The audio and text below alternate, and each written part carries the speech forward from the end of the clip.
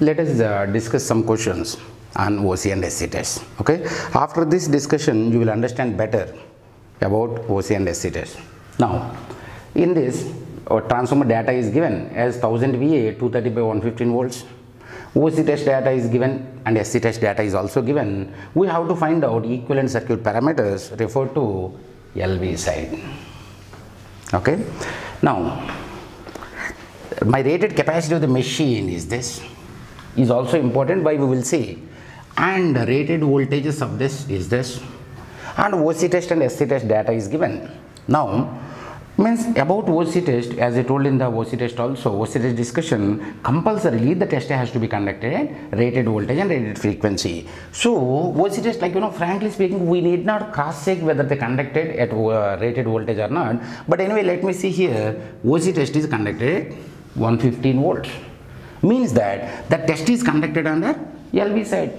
Okay, now we can say that OC test is on LV side. Okay, now in this, like we got voltage and we got ammeter reading and we got wattmeter reading. Now as we discussed previously, let me think of shunt branch. In this, current flowing through here is going to be IW, current flowing through here is going to be I mu, current flowing through here is going to be I naught, and this is going to be V1, and wattmeter input is going to be W naught. Okay, and we have drawn phasor diagram also. In phasor diagram, this is going to be operating flux. Okay, now this is going to be minus E1 equal to V1. Don't focus on minus and plus. Okay, already we discussed. Now this is my no load current I0, and the angle between here and here is theta naught. Okay, now what is this, like reflected current in line with pi naught is going to be I mu, and reflected current here in line with V1 is going to be IW. Okay, now what we have to find, I mu and IW has to be found such that V1 divided by IW is going to be R naught, and V1 divided by I mu is going to be X naught. Okay, now let us complete this. See, V1 I naught cos theta naught is going to be W naught. Okay, voltmeter V1 I naught, cos of the angle between that two is going to be wattmeter reading. Under that condition, cos theta naught equal to W naught is given 3.9 divided by V1 given is 115 volts into 0.11. Okay, so some cos theta naught you are going to get. From that, let me calculate sin theta naught. Okay, so once cos theta naught and sin theta naught is found, let me calculate IW. IW equal to I naught theta naught I naught cos theta naught. What is I naught? 0.11 into cos theta naught calculated value. Okay, now I mu is going to be I naught sin theta naught is going to be 0.11 into sin theta naught. Sin theta naught cos theta naught already we calculated. Now what is R naught? R naught is going to be V1 by IW. Okay, so V1 is going to be how much? 115 volts divided by IW. Okay, such that you are going to get R naught value of 3.39 kilo ohm. Okay, now let me calculate X naught. Same V1 divided by I mu. So V1 is going to be how much? 115 divided by I mu, calculated I mu here will give you 1.1 K. Okay, now let me tell you one thing. Okay, in this, for example, in this R naught and X naught, which parameter value will be more we have to find, because like if R naught is more and X naught is less, because voltage is same, no, they are connected in parallel. If X naught is less, I mu will be more. If R naught is more, IW will be less. Okay, in this phasor diagram also, if you see in the same scaling factor only I have drawn, I mu is more, IW is less, loss component should be less. And magnetizing component of current obviously will be more, because the purpose of I naught is to magnetize the magnetic material. Magnetize the magnetic material in the sense I mu component should be more. Now here also, if you see in the conclusions, like R naught is going to be more, X naught is going to be less.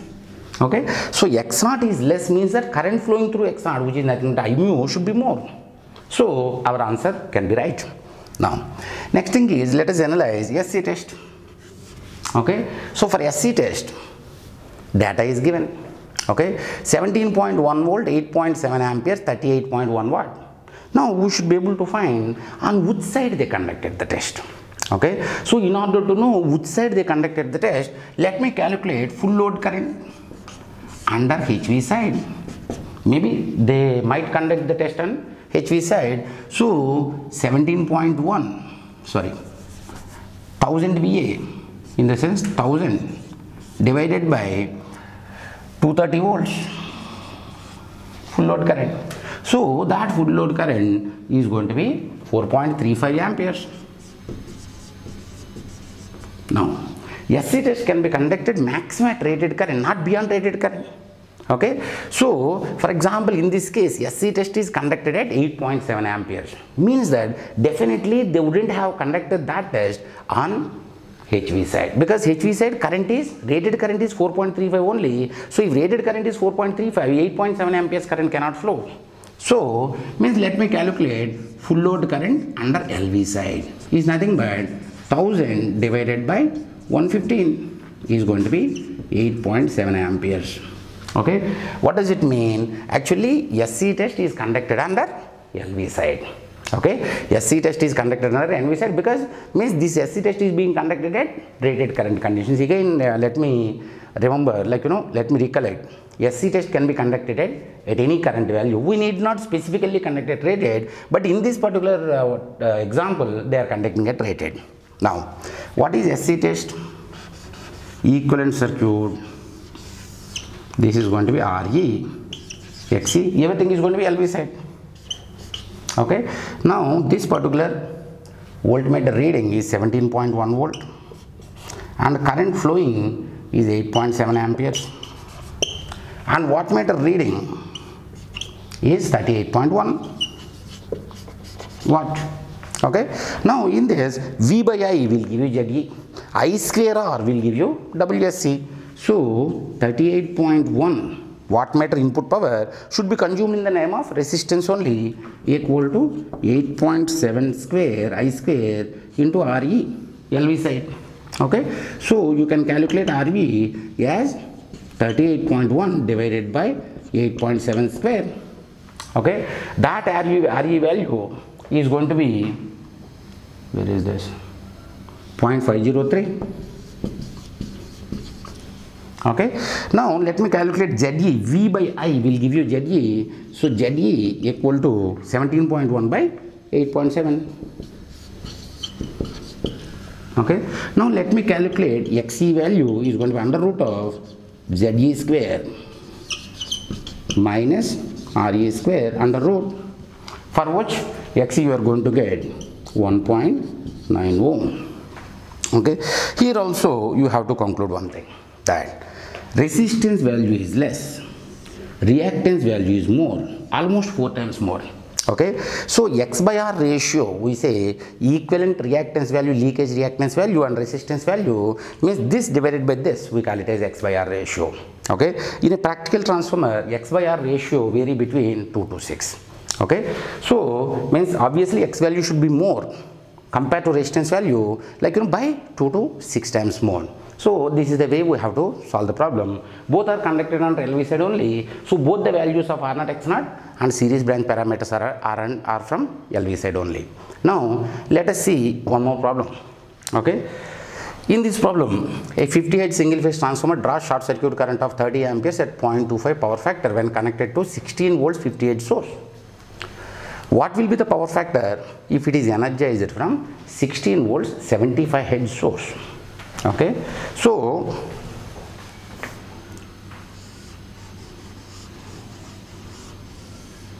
this is going to be SC test. Okay, SC test equivalent circuit. In SC test equivalent circuit, this is going to be 16 volts and the current is 30 amperes at 0.25 power factor. Okay, now two things we have to observe here. Okay, those are like, you know, this is going to be 50 Hz. Now in the second case, he want to conduct the test at 75 Hz. So can I vary the frequency from 50 Hz to 75 Hz in conducting SC test? Yes.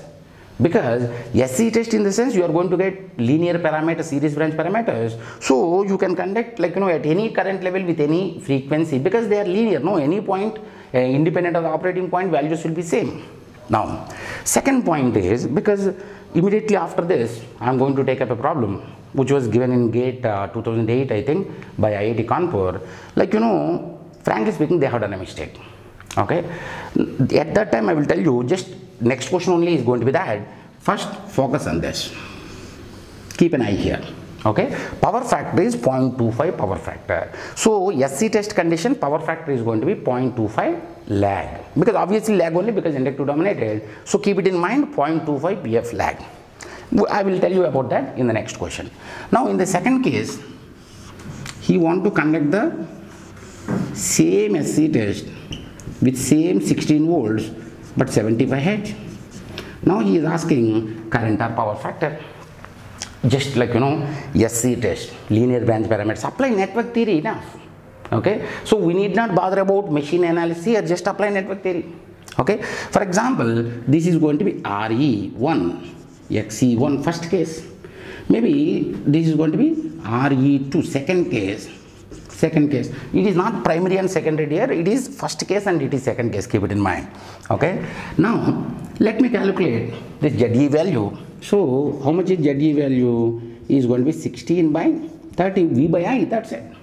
Okay, V by I you can calculate at an angle of 0.25 power factor. So cos inverse of 0.25. Okay, now you will get the form of RE1 plus JXE1. Okay, what is that RE1 and JXE1? We will calculate. Okay, and after that, in the second case, if I vary the frequency from 50 Hz to 75 Hz, resistance value will not change because it is independent of frequency. So RE2 is going to be RE1 only plus. Now if you think of XE1, inductive reactance is directly proportional to or equal to omega L, directly proportional to frequency. If frequency is increased, the inductive reactance should be increased. Now frequency increased to 75 Hz from 50 Hz, so it should be increased 75 by 50 into XE1. Okay, so I got ZE1, network theory. So 16 divided by ZE1 is going to be the ISC in the second case. Okay, so ISC in the second case equal to 16 divided by ZE2. Okay, you are going to calculate magnitude and power factor because ZUD is going to be imaginary. So means ISC, one thing I have to tell you here. From here to here, magnitude of current here is given as 30 amperes. It should be reduced or increased. It should be reduced. Okay, because voltage is same but frequency is increased, means that reactance is going to be increased, means that impedance magnitude is going to be increased. For a given voltage, magnitude of impedance is more, in the sense current should be less. One thing. And like, you know, let us see power factor. Okay, if you see power factor or X by R ratio, inductive reactance is increased and resistance is going to remain same. Means that inductive reactance is increased means that power factor should be reduced. So upcoming, like, you know, answer should be less than this, Okay, so let us see ISC2, we calculated it as 20.4 amperes at power factor of 0.17 lag. Okay, so in that way we have to calculate, and we have one more problem to calculate.